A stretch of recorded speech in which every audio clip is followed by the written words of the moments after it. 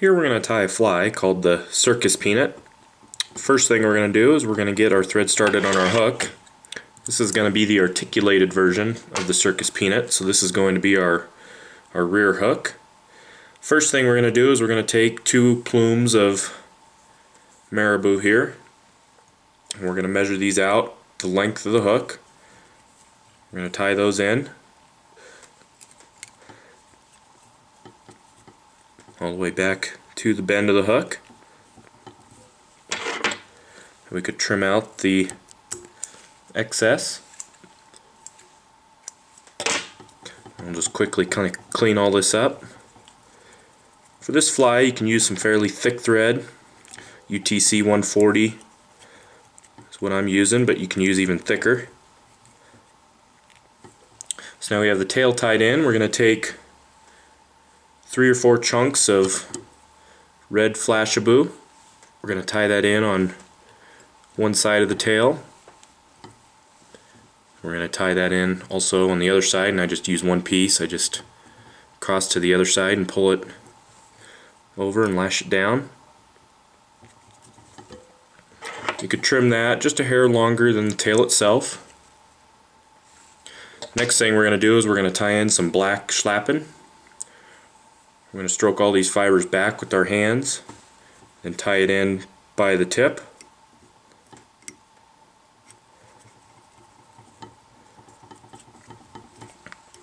Now the next thing to do is to tie in some black ice chenille. And we're going to take our thread all the way up to the eye of the hook. I'm going to take that ice chenille, take it forward,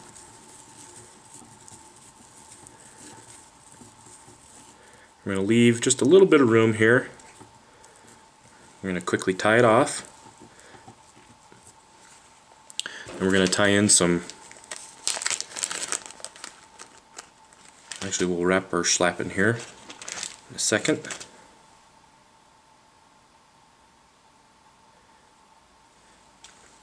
So now we're going to wrap our Schlappen. I'm going to stroke these fibers back.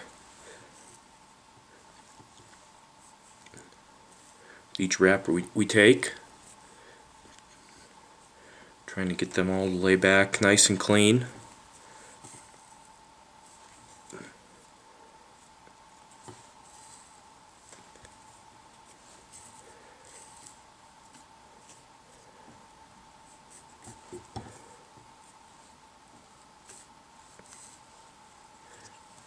Then we can capture our Schlappen feather.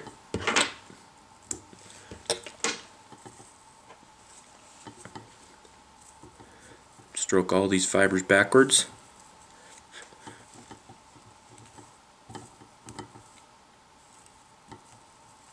We're ready for our rubber legs, which are just going to be some pink loco legs. Do 3 on each side.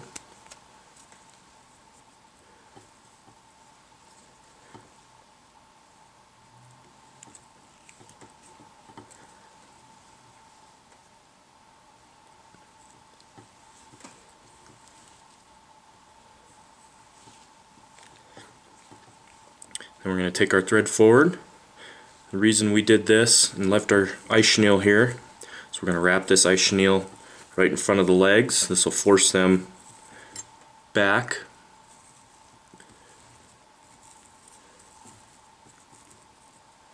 And once we get to the eye, we can capture it. Trim out the rest of your ice chenille. Trim your legs. Want those to just be a little longer than the body. And you can whip finish.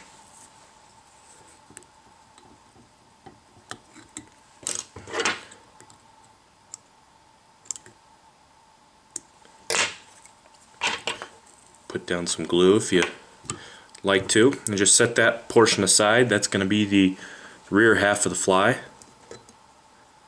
So now we're going to work on the front half. Use the same hook.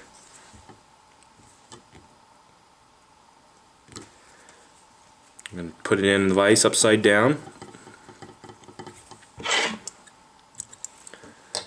I'm going to tie in some lead eyes.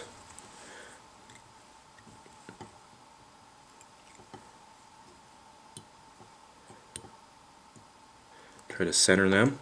I'm going to leave a little bit of space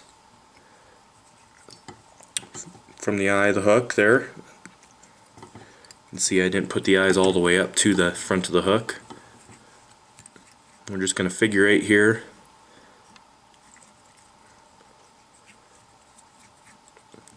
And just before you make your last few wraps, you take a little bit of Zap-A-Gap. I just add a little bit right to the center portion of the eyes and lay down my last few wraps.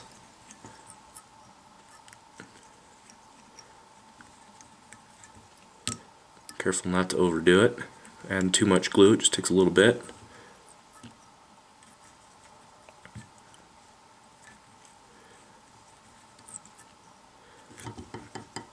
Alright, then you can flip your hook back over. We're going to tie in some trailing hook wire. I usually just match the color that I'm tying, so I'm going to tie in some black. Really bind down tight on that.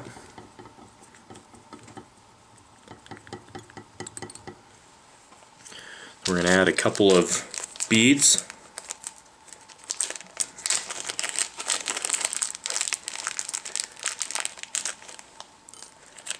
I just use egg beads, but you can use large glass beads. They need to be fairly big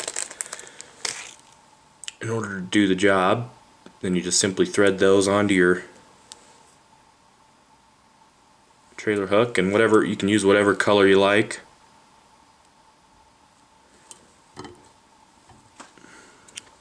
And then you're going to take that and you're going to thread it up through the eye of the rear portion of the fly that we just tied. Then you're going to go back through the beads.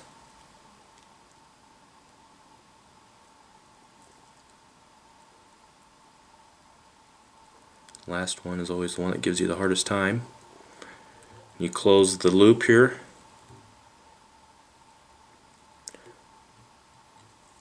You leave just a little bit of room, just enough to let it swing freely.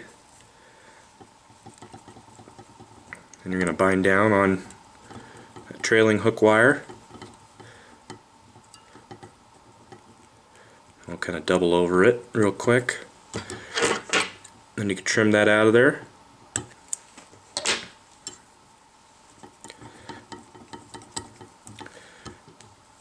Now we're ready for the tail portion.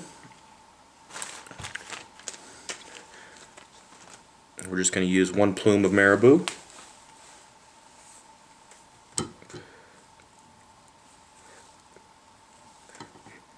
Just make it long enough to barely touch the eye to the last hook there.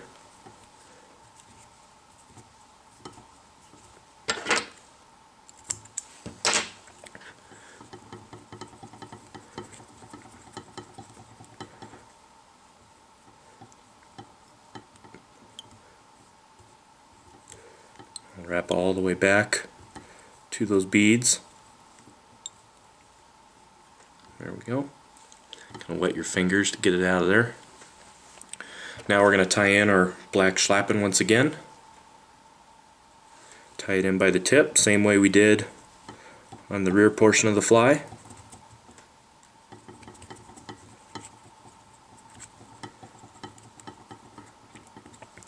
Now we're ready for some black ice chenille once again. Tie this in at the rear as well. Take it forward. We're going to leave it right behind the eye of the hook.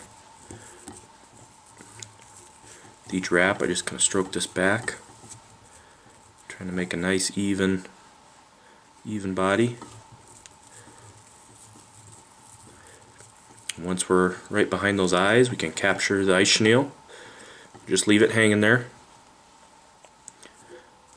Now we're ready for our Schlappen once again.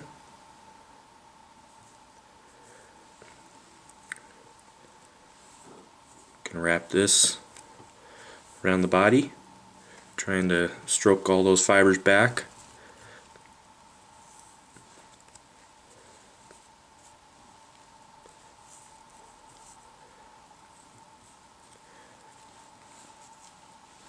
Get all them to lay back nice and pretty.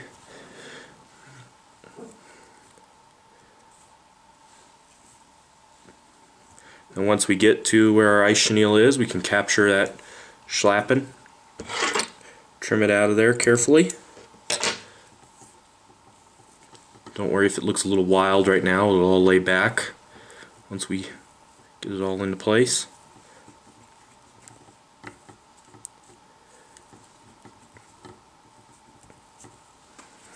Now we're ready for our pink loco legs again. You don't necessarily have to use pink, you can use red or orange or chartreuse, whatever color you like. I like this black on pink look. Tie them in on each side just like we did on the rear portion of the fly.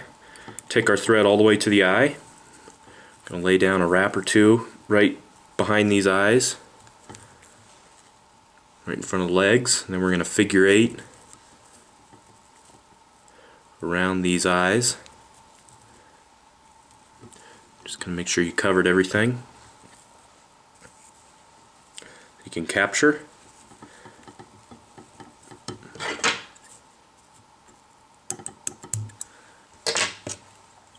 And you can trim out the excess and whip finish.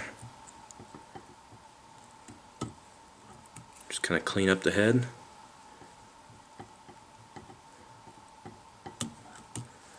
Add a little bit of Zap-A-Gap when you're all finished. Trim those legs.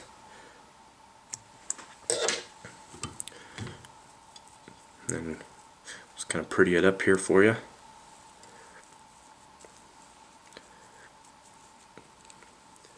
Essentially, that is the Circus peanut, articulated version.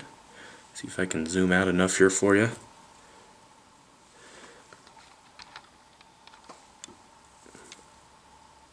Very effective fly, especially for angry fall brown trout. Pretty easy to tie, somewhat lengthy, but tie this on heavy tippet when you fish it, sinking line, get it down there in front of their face. That is the Circus peanut.